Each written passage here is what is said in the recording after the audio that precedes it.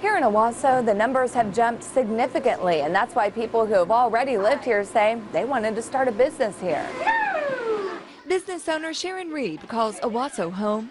Almost 6 years, and it has changed. She started Drop Zone for Kids. It's drop-off childcare for growing families where some sleep, others smile, some color, all have fun.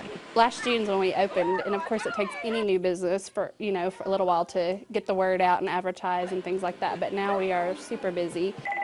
Drop Zone for Kids, this is Heather Lee. Can I help you? I opened a business myself and it was a lifesaver. It's busy partly because the town itself is growing. I actually lived here 10 years ago, and when we moved back, it was like, wow. Census numbers show that Owasso went from more than 18,000 people in 2000 to nearly 29,000 in 2010.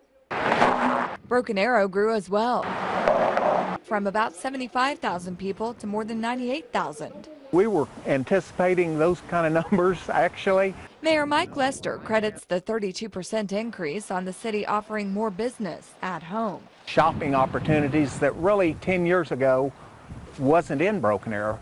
The residents would go to Tulsa for their restaurants, for their shopping. I know.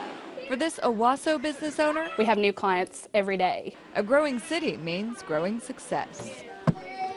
To see the census numbers in your city, you can log on to KJRH.com. Reporting from Owasso, Beth Hawkins, 2 News works for you.